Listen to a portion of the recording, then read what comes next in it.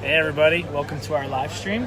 We're here in Redmond, Washington, checking out all the cool vehicles that have been outfitted with Microsoft. So right now we're in the back of this really dope Suburban. Let me switch them around.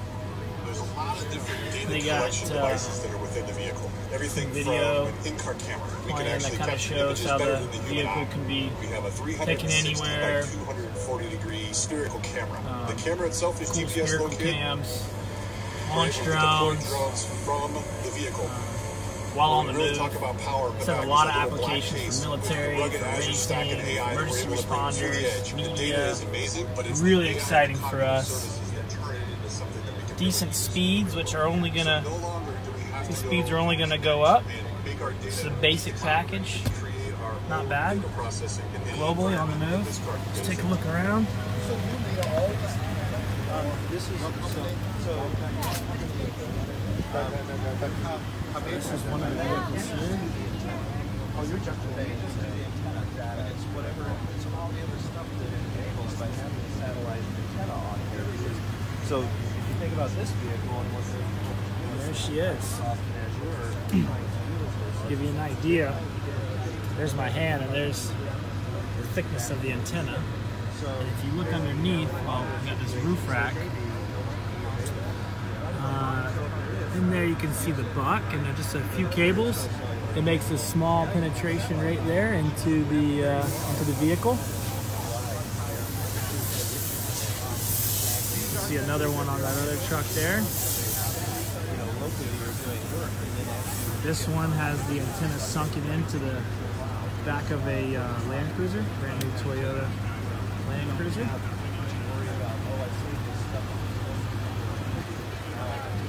Take a look inside. because it's just in, it's wherever you are and whatever is connected. So all these vehicles are just a little different.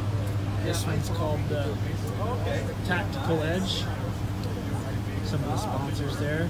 Microsoft is the big one. Nice workstation. It shows you the specific information and performance of the antenna. What's going on? What's nice is these antennas don't have any moving parts. They're electronically steered. This is a inverter, high direct modem, Kymeta, and the Zero gateway, which I'm not really sure what that is.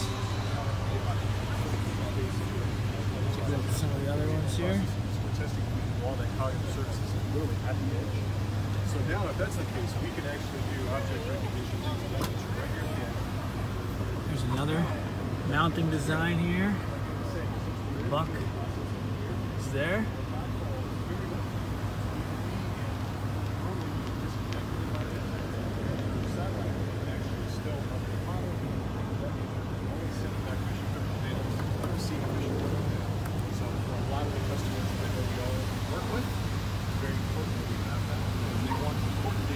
Here we're getting multiple camera feeds.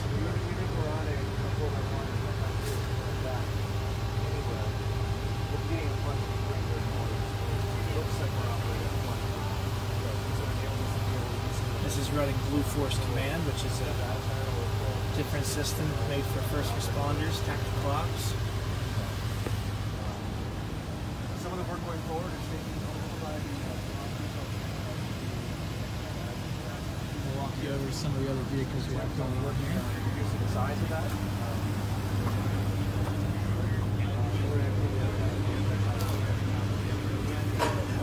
Inside the Land Cruiser, they're almost done with this guy. They're going for a very sweet VIP looking solution. Hardly noticeable, except that buck hanging out on the roof. It's really clean VIP solution. So the command center actually it's a Full antennas just sunk into the roof. They've added a couple fans for cooling. Kymeta Land Cruiser solution for VIPs, civilian armored cars, first responders. Always on connectivity. Anywhere that Toyota's going to take you. So you make the antenna. Yes. And then you make the RF. Now this one's really neat. It's called the Kygo. They built that unit into the case. And it really doesn't matter if you point this antenna. Like the satellite's just right about there. So if you want, you can move it left, right, whatever, and it's going to stay online because it's digitally pointed. So it's operating on radio. It's really cool. It just makes it easy to pop the lid, put the unit up. You're really going to know the direction, east, south, north, west. And it does look like there's a small, like 2 dB performance when you angle the antenna up versus it being flat. But that also depends on where in the world you are, closer to the equator or further away. That's going to change. Really exciting new technology. Apparently Microsoft has invested, Bill Gates has invested in this. Beautiful thing is it's kind of future-proof where this is another application built into a case and combined it with a cradle point router that allows them to switch between cellular and satellite networks. Just a simple chart. And also that's The future-proofness means this thing can track geostationary satellites or low Earth orbit satellites, like maybe the new ones from SpaceX or Amazon. But right now we're tracking Galaxy 18 on Intelsat. Expands the range or sound frequency. A lot of people here today, a lot of VIPs, high-profile government, checking out the operations.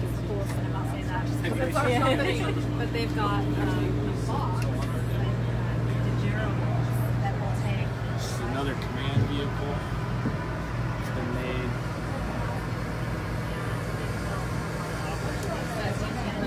I'm sorry. You're alright. I can move out of the way. Just checking it all out. Cool that stuff. Yeah. Take a little rest in the AC. There you go. Got over here. We got center touch screen, exterior touch screen, NVR. This one, watch some TV. Pretty cool. Nice server racks, UPS, access points. Somebody's snack. So, nice command vehicle made by one of the partners. Nomad Global Communications.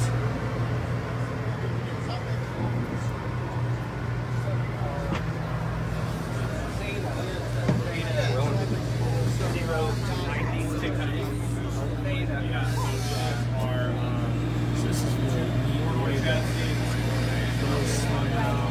This nice awning. Really like that.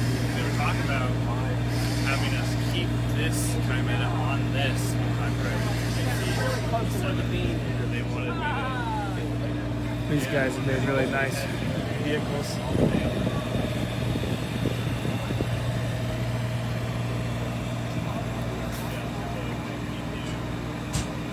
Getting a lot of ideas for our Sprinter fleet at Satellite Phone Store.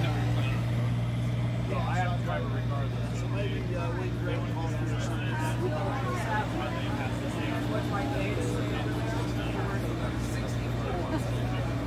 They're trying to break the connection.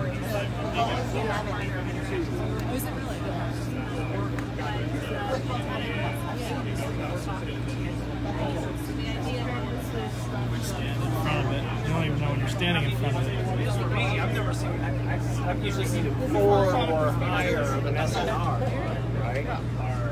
But I've seen this thing work down to -1, 2 SDB SNR. Did it break the connection when you No, I'm tilted still it? up. You're still up? I'm at 2 dB SNR. I was just telling her that I've seen this thing work into -2 SNR, still passing the yeah, right? Right? With other networks, we're losing it when we drop below 6, and then Right. we can't get back on unless we get up over 8. And that's what I'm used to as well. But this being velocity, they do this mod cod switching on the fly kind of thing. Modem dependent. Yeah. depending on the modem, what the modem is allowing as a threshold? Or? Yeah. Yeah. So The amount of gain you get I'm back. going even more. So what's that theta say now? Alright, 75. 75, and the SNR Minus 5. Minus 0.5. and SNR is minus 0.5. I still have network, so Even pointing the wrong way almost. yeah. It's pretty cool. Yeah, I was asking about low elevation angles and stuff. So it's basically just simulating Ah, Yeah, a real sharp angle. like an 8 degree or a 10 degree, yeah, it's like Yeah. 15 degrees. which is usually what we get when we're in the field. Yeah, right. I mean, that's what it always ends up being, right? You're like, well, gee, we only have 10 degrees. Well, are you that far north? Sometimes just depends. the satellites are that far. That's far away. east or west. Like, they always happen to be wherever you're not. That's exactly what happens. I know that one. You're always right on the edge of the beam, no matter where you are in the world.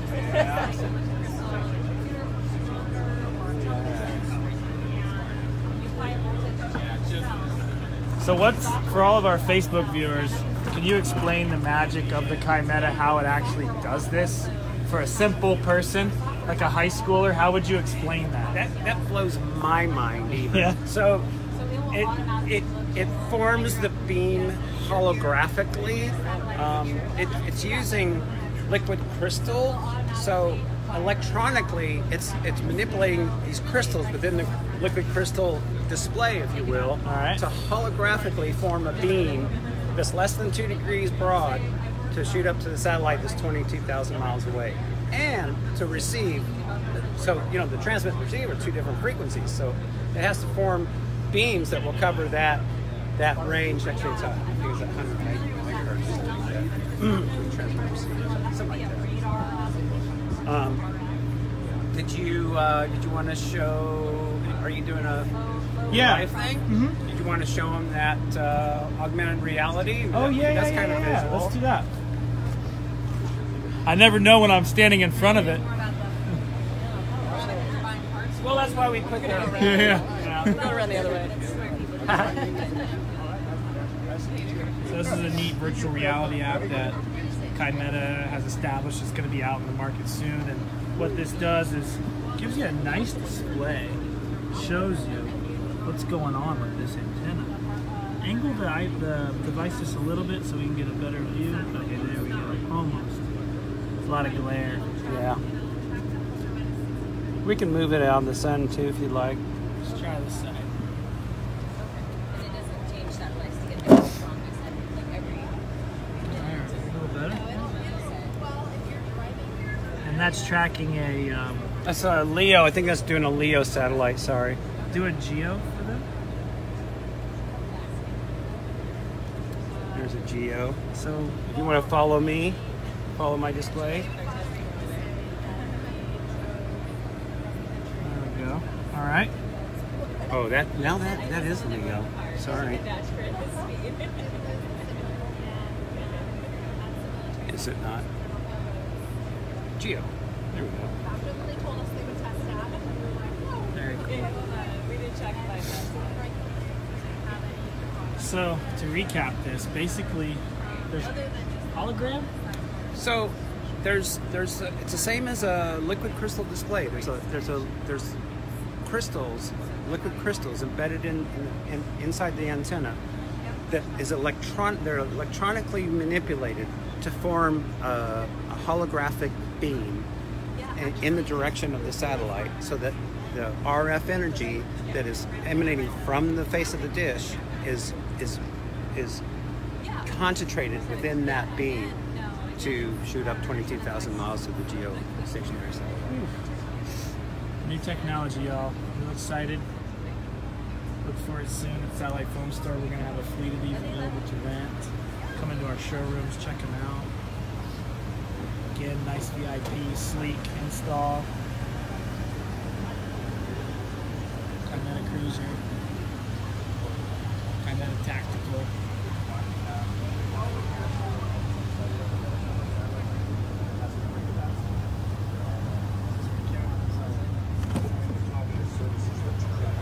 Oof. A little warm up here in Washington steak today. have to go and connect and make our data meet the cloud. Create our own data Not bad. processing in any environment. If you guys enjoyed our video here today, and leave your comments, and Kymeta and satellite operators will be happy to answer them for you. I'm going to be hanging out here for the next couple days, and then our team is all getting trained on this new technology really soon, so you can stop by any of our offices or call in and talk to us. We'll be happy to brief you guys and set up some demos. Look forward to using this new technology in off-road racing and emergency response, and just anyone who wants to connect anywhere in the world without having to point an antenna or figure out where a satellite is. We hope you enjoyed this live stream. See you guys.